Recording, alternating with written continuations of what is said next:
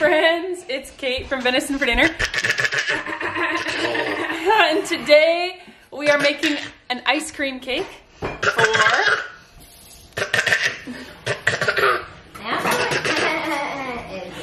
for Marius' birthday. Let me show you how we make ice cream cake for a crowd. This ice cream is gonna be the best. The hardest part of making an ice cream cake is having enough freezer space to put a huge pan in flat. Let's see what we can do. So you can make a single batch of ice cream recipe in a springform pan. There is multiple ice cream recipes on venisonfordinner.com. I'm gonna be using Elaine's raw milk ice cream recipe as well as the coffee ice cream. I'm gonna add egg yolks to both because we got lots of eggs and it makes it delicious. But I don't want just a single batch. I'm making a double batch of ice cream, which is, this is a half sheet pan, but it's like a high-sided roasting pan. So this makes, I need 2 batches of ice cream to do this. And what I like about this, I'll line this with parchment, and then it's easy to pull the cake out with the parchment, chop it into squares, and serve it to a crowd. I'm saving all my egg whites today. Often I will just feed them to the dogs because we have so many eggs and we happily feed our dogs eggs. But I'm making a gluten-free angel food cake for this party as well. So I better save all those egg whites. Oh. You're getting cold. My hair is getting longer. But that is that. So the egg yolks, instant coffee, sugar, and vanilla are all getting mixed together here.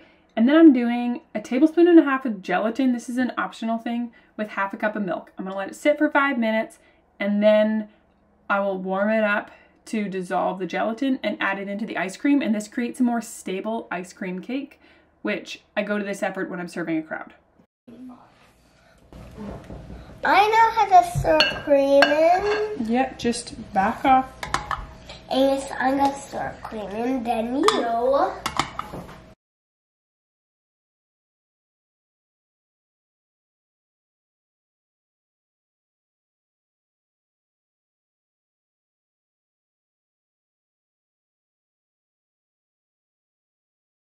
You're doing a great job. Is there enough? Might work. You're making big bubbles. Is that enough? And I say that's enough. Now stir. Am I making bubbles? Am I? So this is my winter 2-quart ice cream maker. It has its own condenser, so there's no ice, no freezer bowl, and you can also make batch after batch. It's also quieter, and honestly, I think it makes a nicer quality ice cream.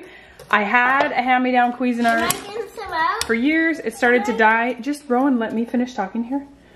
It started to die, and then for my birthday, I got this last year. So it is nice too. It has a stainless steel insert, and we're just going to get it going here. Put it in here.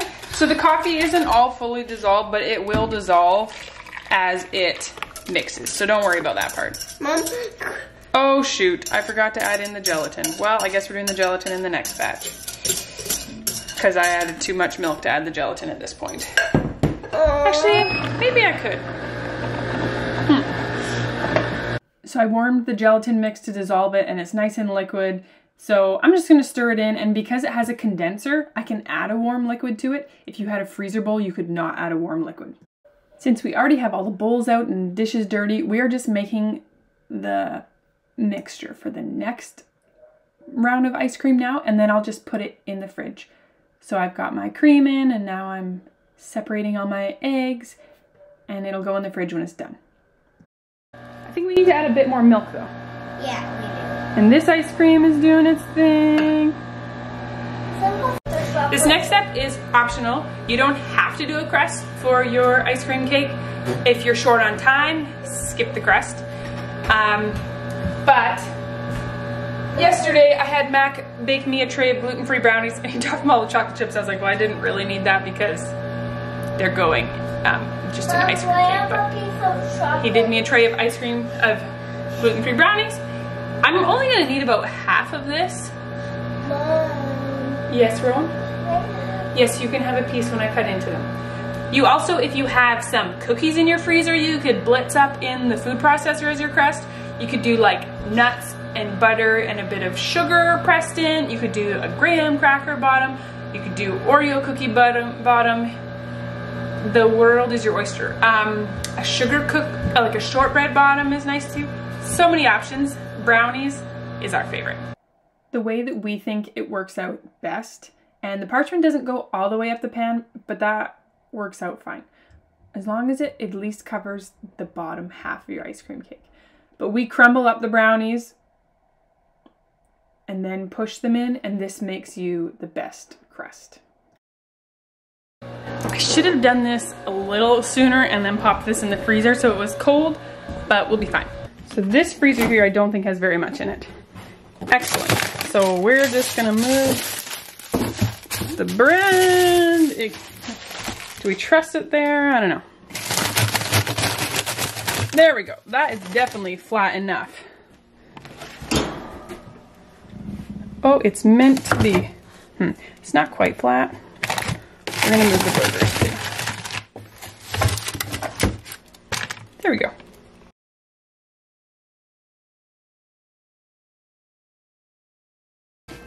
That's gonna be a big cake. Oh yeah. Ooh, yummy. It's good, it feeds a crowd. And leftovers are never sad. Especially ice cream cake. Is there room on the deck per chance? We can't find the broom anywhere. No broom? No, we don't know where the broom is. You got a couple, don't you? One broke. It bent, and then we had another one. And nobody can find it. It's not in the basement. Matt couldn't find it down there. It's not upstairs.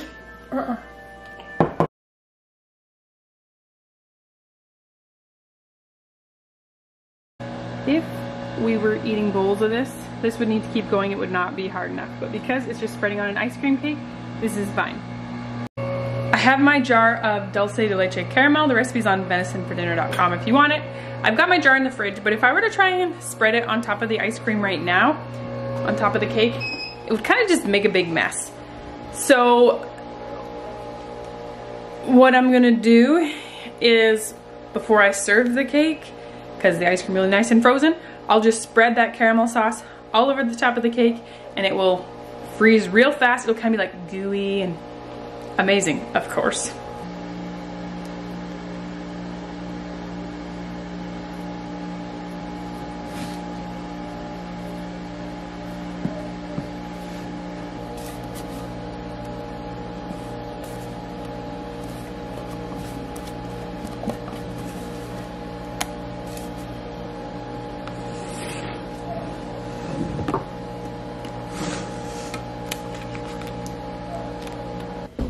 If you have a freezer bowl style ice cream maker and you can only make one batch at a time, okay, and you want to make a big one,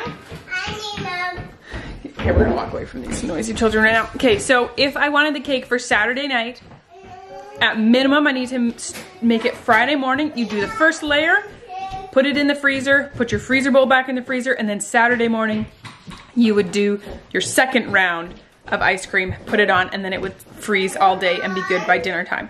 So you gotta plan ahead a bit more. Like with this style, I can make an ice cream cake the day of, the afternoon of that we plan to make it. I usually make it at least a day in advance because it's just easier to have it done ahead of time. I took it out and I spread the dulce de leche all over the top, and then I let it sit out on the counter for about 15 minutes because it was rock solid and we were not slicing or eating that anytime soon.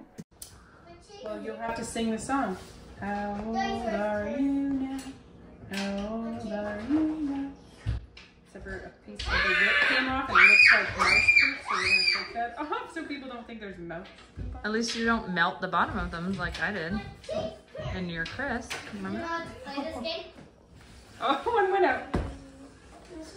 Yeah. I think I saw some there. I saw some there. But I'm going to have to sing happy birthday. That's will all come running for cake.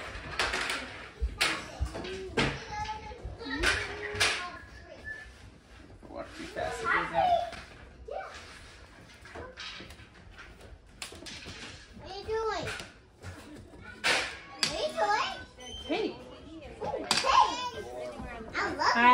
Happy birthday to you. Happy birthday to you. Oh, they're gonna go out. Yep. Happy birthday, dear everybody.